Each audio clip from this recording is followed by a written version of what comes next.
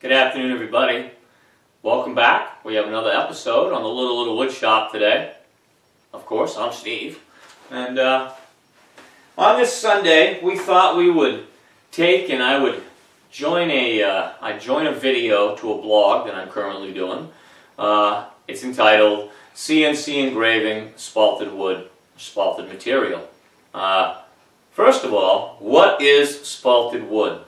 Spalted wood is any wood that gets discoloration in it from fungal spores during a rotting process. Okay? Please do not ask me to name all the different fungal spores because that is for a biologist, which I most certainly am not. Okay. Now, how does wood spalting happen? I got my script here so we can try to stay on track. How it happens is it's never an action that takes place in a live, healthy tree. It's generally one that's hit the ground.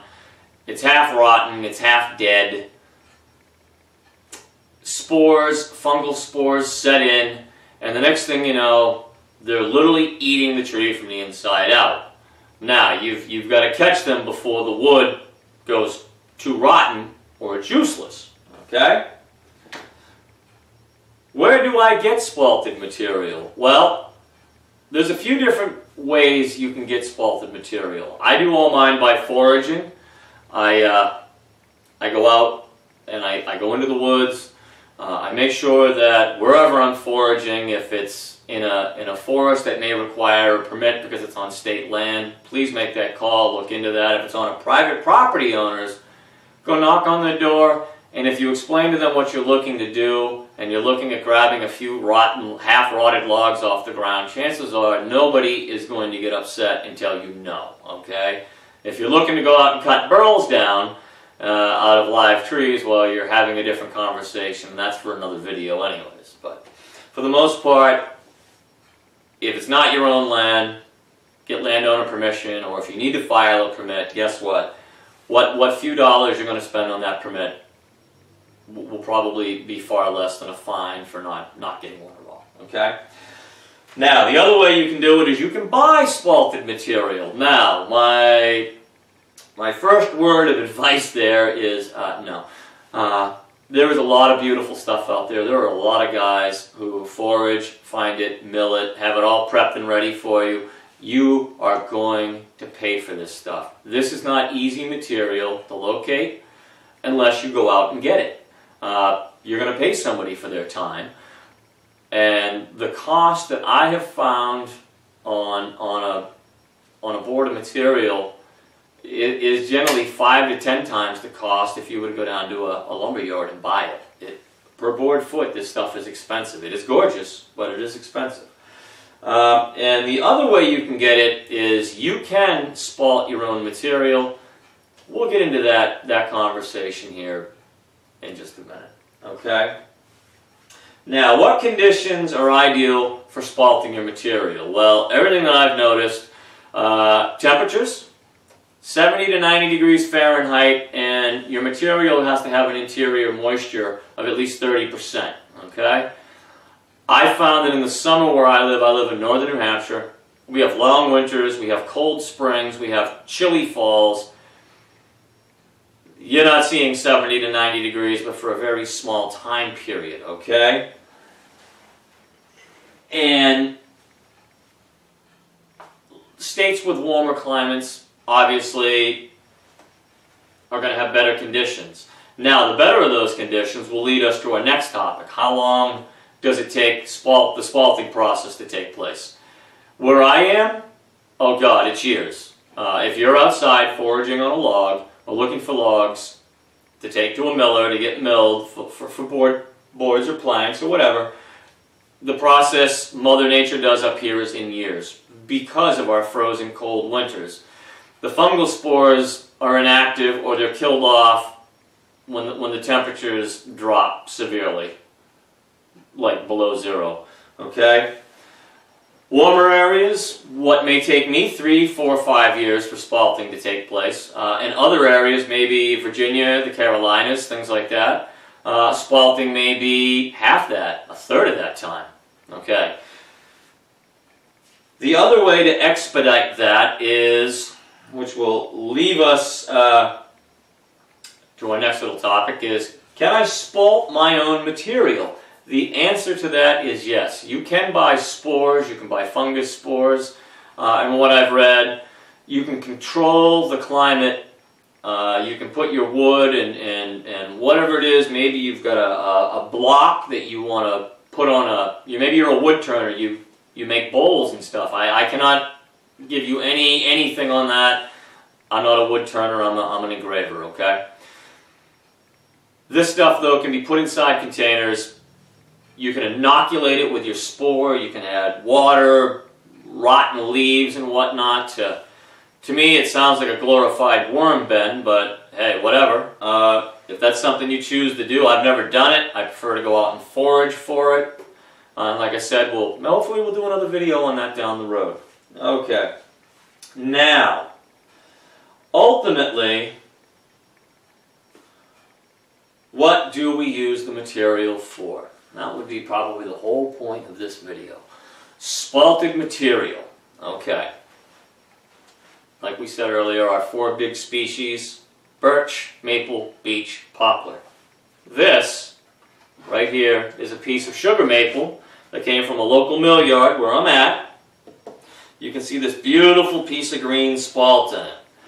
Normally, I would have killed to have been able to use this in something. However, this is what happens when the cores of the log go beyond the spalting process. They go beyond being punky, and now they're just flat out rotten.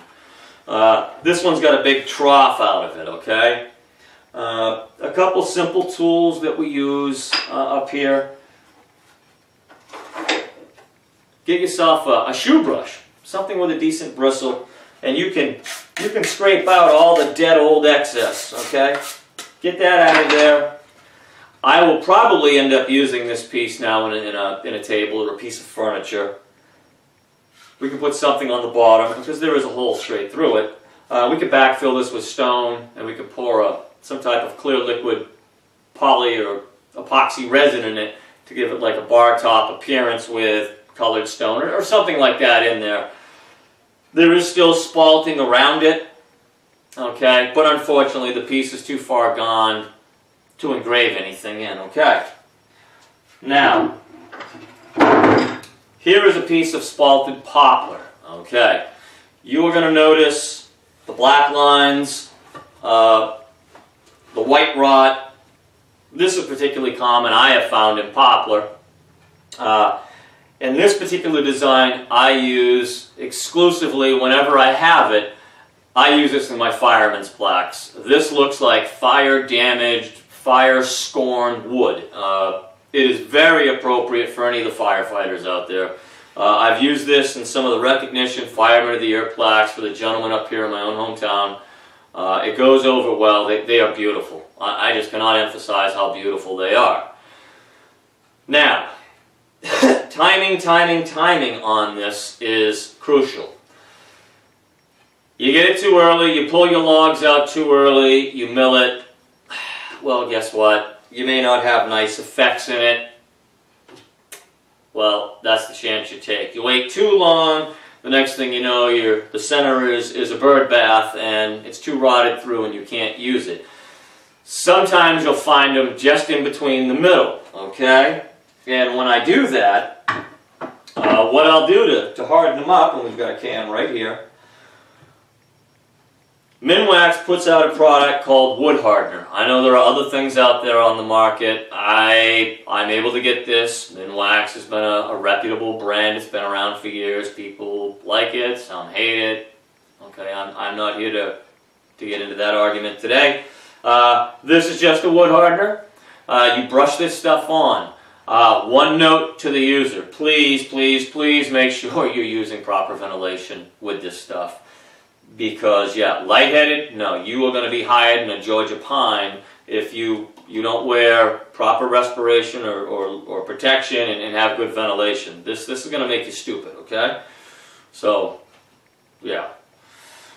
Put it on, you let it dry overnight. Basically to me it's just, it smells almost like an MEK something along that line. And it's got glues and some type of poly in it. When the MEK evaporates, that stuff is like fiberglass. It stiffens the fibers of the material. I've never tried to personally engrave over it. I've only used it for stiffening up certain spots.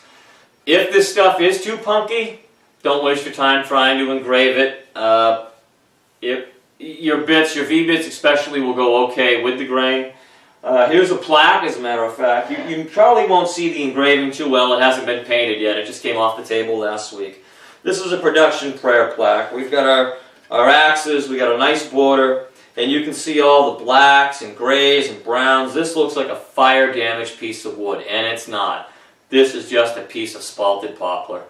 What we do is we cut off our live edge, and we glue up square blanks like this. Run them through our planer. You get the idea, okay? But in this, our Maltese cross, our axes, and our prayer. With all the spalting, these are gorgeous. When this gets hit with a high gloss lacquer to go in someone's home, to either put on a plate holder, to put on a hearth, or maybe we can put a hanger on it, whatever you want. We put these up on the wall. These are gorgeous. They really are beautiful. We actually have pictures of some Fireman of the Year award plaques. For anybody interested in looking at what they do look like finished, our website, thelittlewoodshop.com, you can find us there. We just wanted to share a little bit about spalting with you. I enjoy it. And if you're a fellow woodshop owner and you're thinking about getting into using some of this stuff, the one thing I can say is if you got a little one, take your little one out in the woods with you. It's going to be a big day of excitement for them. You're going to go out foraging high-end, expensive material. Bring your little one along with you. You'll have a blast, okay? Well, from us here at the Little Wood Shop, thank you for taking the time again to watch me. And I hope to have you guys another video up here very shortly. And thank you guys so much for watching. If you like what you see, hey, please subscribe, hit a like button, check us out on social media. We're covered across all the big ones, and we'll catch you later. Thanks again, guys.